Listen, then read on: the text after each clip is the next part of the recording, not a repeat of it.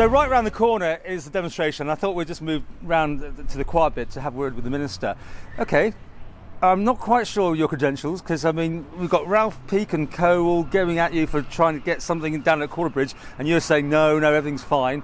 So come on, give us your credentials for climate change. Well, climate change is happening, that's for sure, and we need to address it, and this demonstration is great in a way. It shows that there's youth involvement and buy-in, and maybe they'll persuade some of their parents that these things are happening. But what are you doing? I mean, you and the government doing? Well, personally, I'm moving forward a climate change strategy.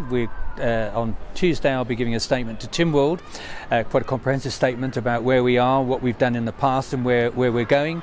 And that will launch a consultation, a very comprehensive consultation, over 50 questions, asking the public what they want us to do and the appetite for change. And we're talking about things like onshore wind turbines and things like that. So we need to find out whether people will buy into this, because it's not all stick. It's got to be some carrot. I think as soon as you say onshore wind turbines, I think most people are going to go, well, don't want it in my backyard, but great idea. But we need to ask that question again, because technology has moved on, people's thoughts about where they're going with renewable energy. So I think at the end of the day, we need to ask those questions. We need to ask whether they want us to ban coal imports, for instance, whether we should follow the UK with a ban on hydrocarbon-driven cars within a certain period of time. And we want to put some targets there so that people can see what we're aiming for with annual reporting, so they know what progress we're making. OK. I think Mr. Peake's got some questions to ask you on your statement. I think he's going to ask quite a few.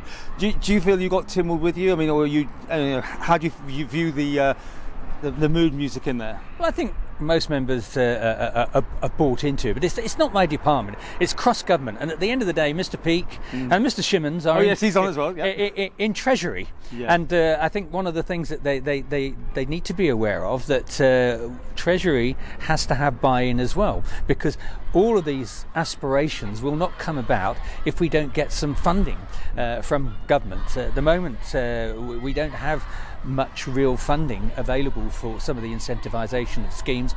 We've got a legacy housing issue. 80% of our housing stock at the moment that's built will be there in 2050. Now, there is where our significant issues come with addressing. Once the power station's reached the end of its life, it's a legacy housing stock that needs addressing next. And if you look at what they're spending in Scotland, they're spending £6,000-7,000 per house on incentivising changes that will address some of the issues like better insulation and better heating systems. There's a cost of that, isn't there? I mean, we haven't got smart meters or anything like that. Well, they're coming. They're coming. The MUA, and they're making a statement, and a DOI as well at the same time. They're not making a statement. They've got motions. People have questioned why I haven't got a motion before, Tim. Well, there is no strategy yet. It's in development. This is a launch of a consultation process, so we don't need to debate that. We know what we're doing with that. What we will be debating is the strategy in due course later in the year. Finally, what's your take on having school children leave school for this sort of thing? I heard you on the radio. I think it was almost saying it's okay. Is that how you sound? I mean, 'cause this could be a weekly event, all right? Well, I can't condone it, blatantly, because it's a difficult one. But I understand where they're coming from, and I like the engagement that we're getting here.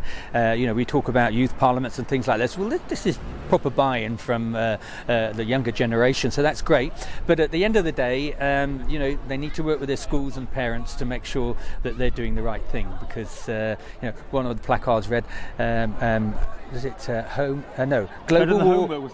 global warming is worse than homework. I need homework in there somewhere. But at the end of the day, they need a good education, so they have to be slightly cautious about where they go. But today was great, and there were a lot of children there, parents, and I spoke to some of the people who seem to be the leaders, as it were, and I have invited them to the department. I thought it probably better to wait maybe 9 or 10 weeks until we finish the consultation process. Then we can put a roadmap in front of them and show them what we're going to do. And I hope they'll be pleased.